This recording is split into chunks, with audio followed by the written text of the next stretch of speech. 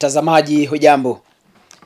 Siasa za UDA zinaleta vichekesho kila siku ninapoamka na kuziangalia. Nilikuwa napitia siasa za Nandi ambazo zimemaliza nomination juzi, na Alfred Keter akashinda chama cha UDA, akashinda tikiti ya chama cha UDA kwenda kuwania ubunge katika eneo la Nandi Hills.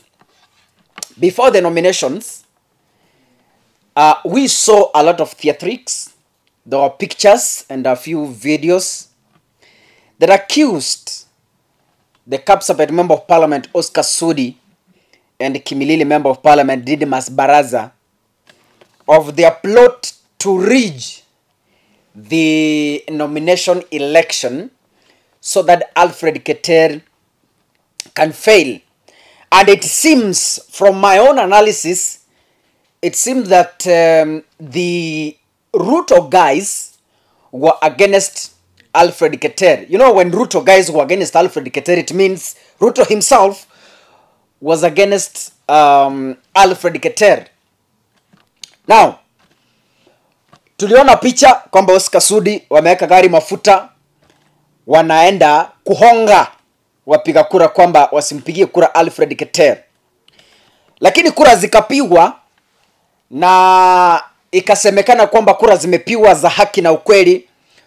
Alfred Keter akashinda na akapewa tikiti ya kuwania ubunge katika chama cha UDA. Alfred Keter aliposhinda alipeana ujumbe wake katika vyombo vya habari. Akasimama na akasema kwamba mimi nimeshinda, it was the will of the people, and he abused Oscar Sudi, Didmas Baraza and the Ruto allies who were against his win.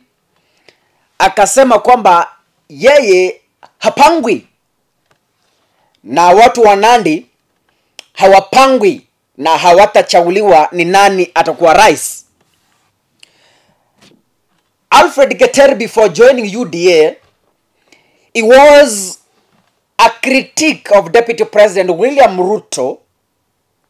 Now, Alfred Keter is on record abusing Ruto as a seasoned thief. I was watching a clip few years ago that he did in one of the functions. I think it was a funeral. And Alfred Keter was powerfully and categorically saying that William Ruto ni mtu ambaye ameiba Kenya hii, na akinunua ndege anaziandikisha kwa majina yake, na kwamba si majina ya watu kutoka maeneo yale ama wale wananchi ambao anasema kwamba wanawapigania haki zao. He went on saying that if there is a person who is against Deputy President's win as a president, is Alfred Keter himself. He's on record. Now listen to this video. Mambo ya kuongelea 2022 sisi hatutaki. Hatutaki mambo ya 2022. Na kwa hivyo tunasema kwa ufupi 3,600 is not negotiable. Yes. That is the price that we want.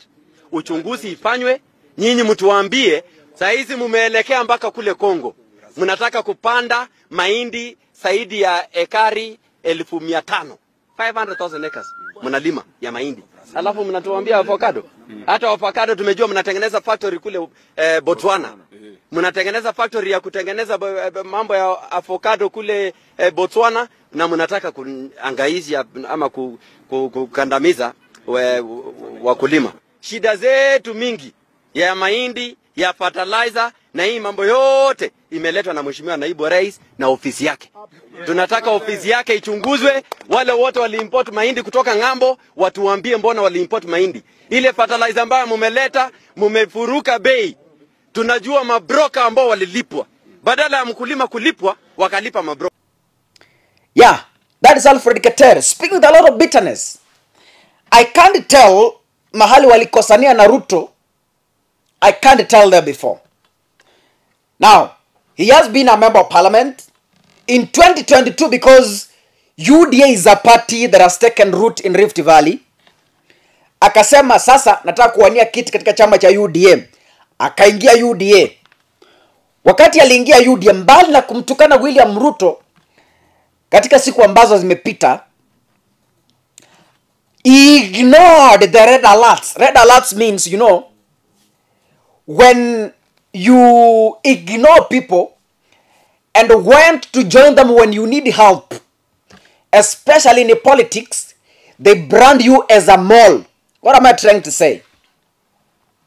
When Alfred Keter used to abuse Ruto, that is when he was a member of parliament, and by then uchaguzi ilikuwa mbali. Yani alikuwa anaona kwamba 2022 is a bit far.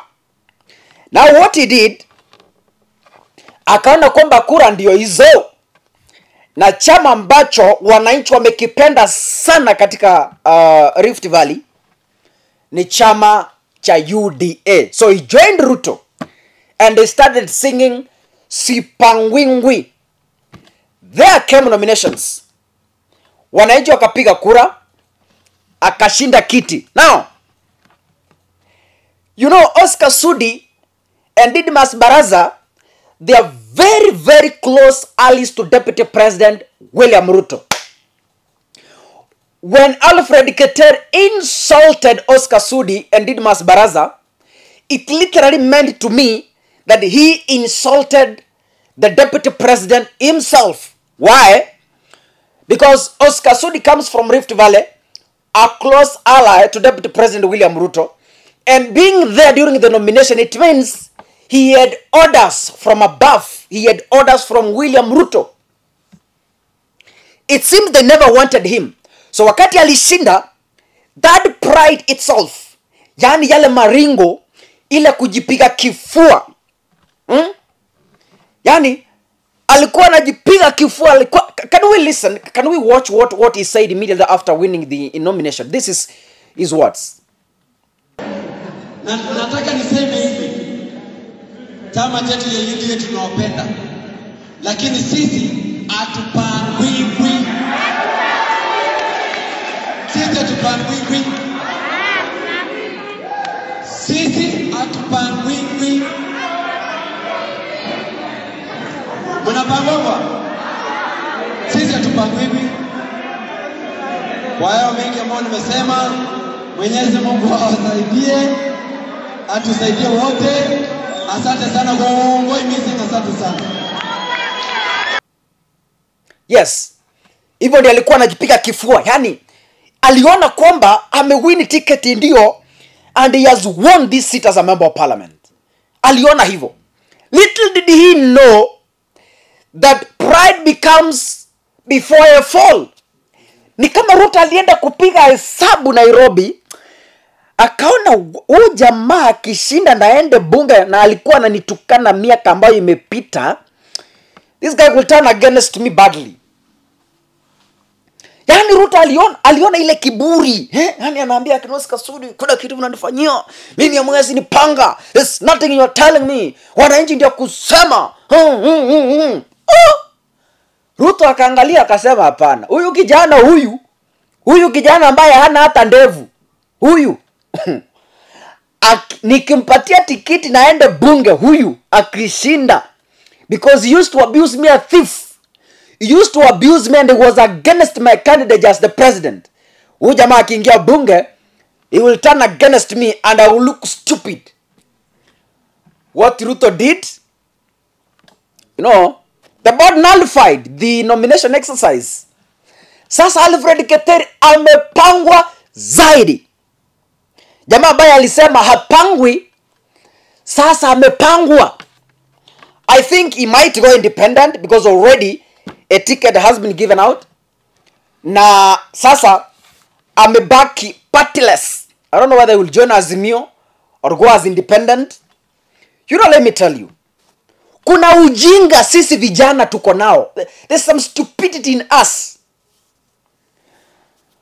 Yani, we tend to ignore the elders. How do you abuse? For heaven's sake, you know, when you abuse Oscar Sudi, you abuse Ruto. When you abuse the electoral board of UDA, you have abused Ruto himself. Because those guys, they pick orders from the Deputy President William Ruto. So, huyu jamaa angechukua ticket na anyamaze tu, because he knows he's a stranger in UDA. He knew very well he's a stranger in UDA. Angechukua ile tiketi, aingie kwa nyumba, anyamaze, angoje uchaguzi. Lakini kierere yake ya kutaka kuonyesha watu kwamba na yeye amemea ndevu na yeye sasa yupo, he can shake William Ruto, he can shake UDA, and he can abuse the deep state of UDA and walk scot free. I hope where he is now, he knows what Oscar Sudi can do in UDA. But I wish him the very best. Mimi, if I was him, because he was a stranger in UDA, mimi ningekuwa yeye, ningechukua tiketi, ninyama. Ukienda katika mji wa mtu and you know you are a guest and a stranger, unawachanga kierere ya kuongezea addition kwa chakula. Unawacha kierere bwana. Usiende kwa mtu, wewe ni mgeni, wewe ndio unasema, chakula imechelewa, ninyi mlipange leta chakula. Hii stove inaonekana iko dimu, ongeza kidogo. Hii moto, That's what Alfred Keter did. Alisema hata pangwa, na sasa amepangwa, and we shall see how it will go. We shall see. But then, to me, he's a strong man. If he goes independent, he might still win. He's a very strong man and a very sober man. But then, aende ingie kwa nyumba, atoe umaringo kidogo. Alfred Keter is a sober politician. He is sober, young, sober, energetic, and powerful.